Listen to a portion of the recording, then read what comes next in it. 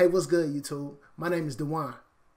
So in my last video on how to create a ping verification script by using Python, I got a lot of good reviews and a lot of questions. So here's what we're going to do. We're going to continue on that video by adding some more functionality to our script. Some of those functionalities will be opening files, saving to files, adjusting our script to make sure it functions the way it's supposed to.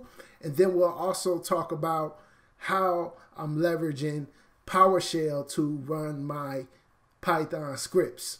So before we continue, I want to answer a couple questions from people that I got down in the comments. As we go through these videos, feel free to like, share these videos, and leave comments in the comment section below because I will answer them in the next video. We're doing this daily. I hope you are ready. Now let's get to the first question from Jair. Jair says, hello, Dewan. Simply demonstrated, definitely useful and awesome. I would like to take a step back and understand the context of what needs to be done before creating a script. For example, the PC you are executing the script needs to be in a certain network. Does it need internet access? This is pure Python running in ICMP test, right? So I guess there is no communication with network devices in the network. Definitely looking forward to more daily automation examples, my friend. Thanks, man. I appreciate your question. Hopefully I didn't mess your name up. Okay, so to answer your first question, using a ping verification script is often very useful when you're automating network devices. In one of my positions, when I first started using ping verification scripts, I would test to verify if a riverbed was up. If the riverbed was up, then I would continue on with the execution of my script. If not, I would say fail, save it in a document, and move on to the next riverbed in the network. In this video, we will be pinging a full /24 in the network, so you'll see actually how this works, how it looks on some live routers. I'm excited to get to this. So I really do appreciate your questions. Hopefully I answered them all. If you got more, like I said, leave them in the comment section below. The next question is from Edom. And his wasn't really a question. It was really more pointing out something. What he mentioned in here, he's talking about my ICMP responses, the way I wrote my script before, and we'll get to it here. It doesn't always respond the way we expect it. For example, in my previous video, what I would check for was receive for, and then I would say if the device is up. But that isn't always correct. As you can see, the response or the reply from the router is destination host unreachable. So that really isn't a valid test. A more valid test to be a little more granular in my search. So what I decided to do, which I'll show you here, not only do I test that I'm receiving the amount of packets that I expect, but I'm also going to check for approximate. Because if approximate is in there, that means the ping has been successful. So before we continue, I need to create a text file in order to output our results to file. So the first thing we're going to do is check the directory to see if I have this text file. Okay, it's not here, so we're going to create it by using the new item command, new item, and then we're going to name this results.txt. CLS to clear the screen, dir, and as you can see, we have our new text document here, and there's nothing inside of that document. Now that we do this, let's go ahead and get in Python. Now, if you remember in our last video, we did import OS. Import OS allows us to run commands in our Windows operating system. So CMD commands, not PowerShell commands, but CMD commands right here inside of PowerShell.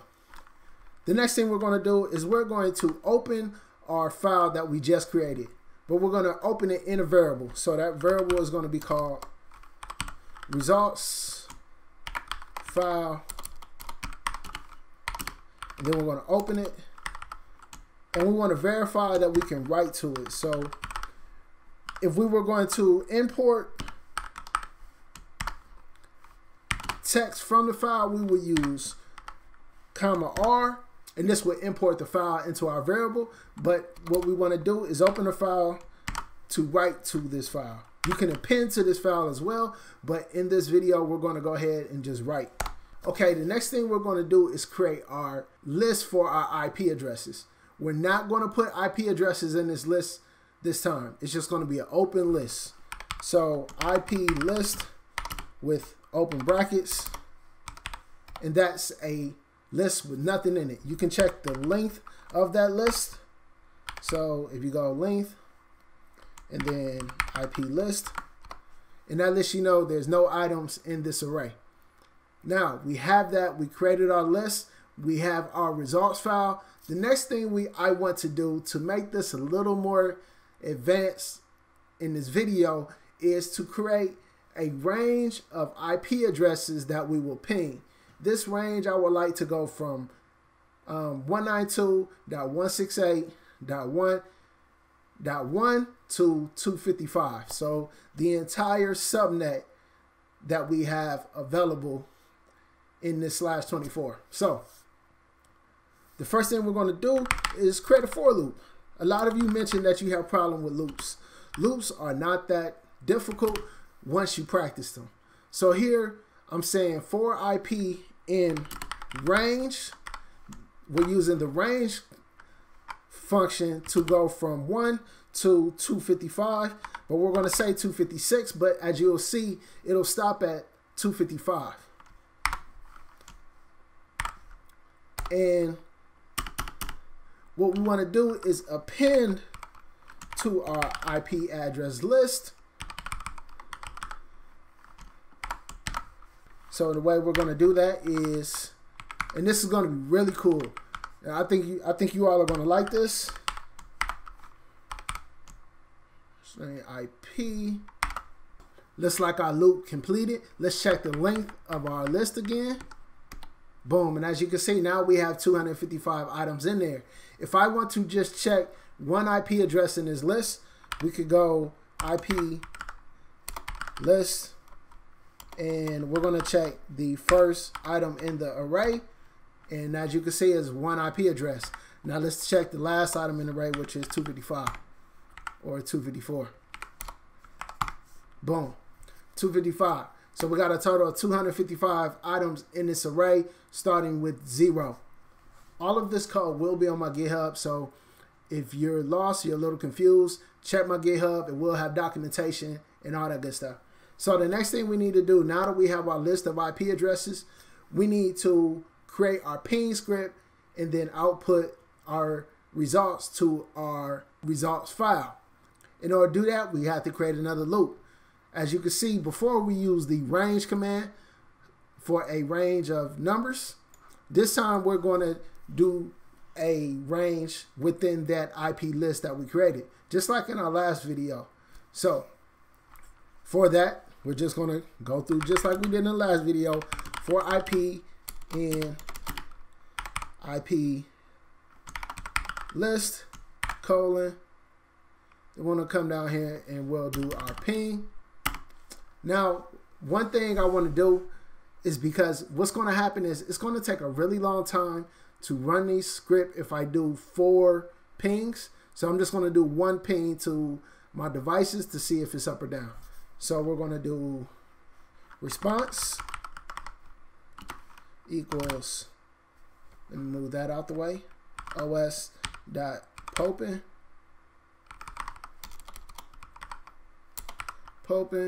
and then we'll do an F string, and we'll ping, and we'll do IP again, and we're going to use N1. So we're just sending 1 ping just to verify if the device is up, and it returns approximate and all that good stuff, but we'll get to that point in a minute. So we're going to read it. The next thing we're going to do is we're going to take the results and write them to a file if it's successful. So we need to create an if statement. So if received equals 1, and So this conditional statement has two conditions. It needs to say received equals 1, and it needs to have approximate in that response. So before we just use received equals 4, but to make sure that our ping results are what we expect, we're going to get a little more granular this time. So we're going to use approximate.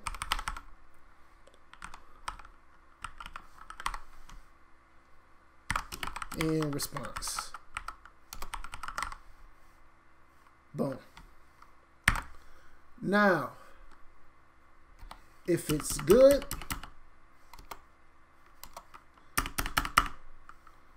we need to take those results and put them in our file, write them to our file. At this point, we're writing everything to our file. So write file, and we're using an F string, just like we did last time. Rather than printing it to the screen, we're going to write it to our file. And we're going to say up, and then IP with the F string, ping,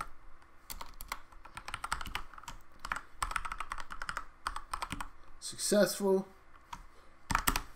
And we need to concatenate this string to be able to create a new line, because if you don't do this \n, what's going to happen is it's going to take all your results and put them on the same line. So by concatenating here this string result plus this \n, what that says is new line. So we'll do that on this result, and we need to do our else statement. 1, 2, 3, 4, else. 1, 2, 3, 4. 1, 2, 3, 4. And results. Let's just do an up arrow, and let's just say down here. And this happens fast. Like once I do this, it's going to hang for a minute, and then next thing you know, is done. Ping.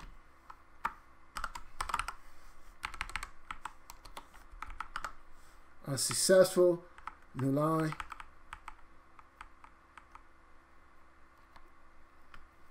And it's gonna go down. Look, and this is letting it know that it's doing what it's supposed to do.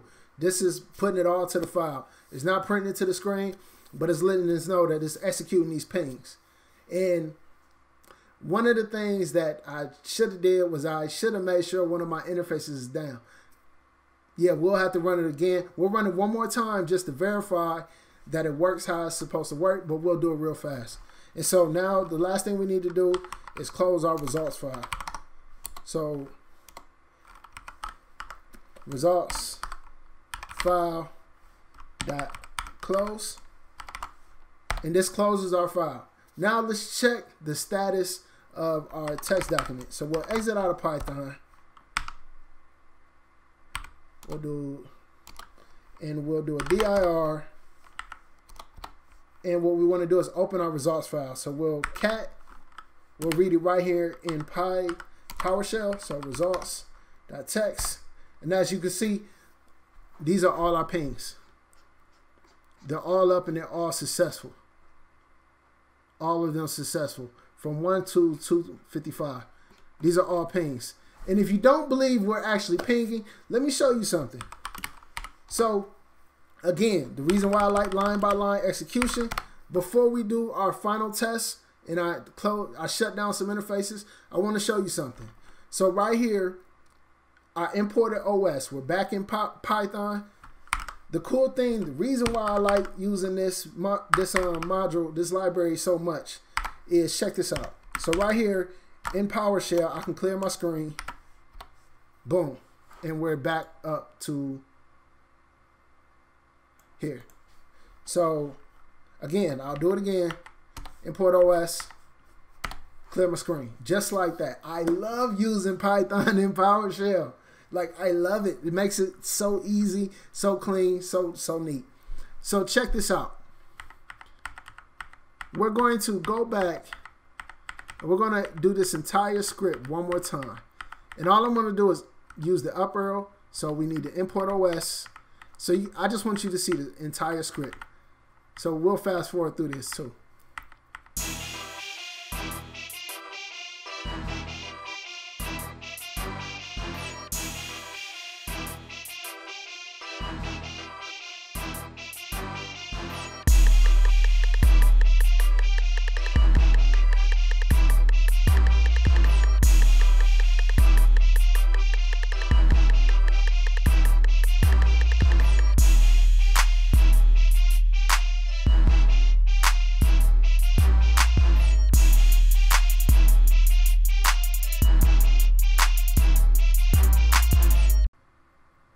Okay, before we continue, I need to go to my router and I want to shut down some interfaces so you can just see that these pings are actually legit. So let's go over here to my router. Let me pull up Secure CRT.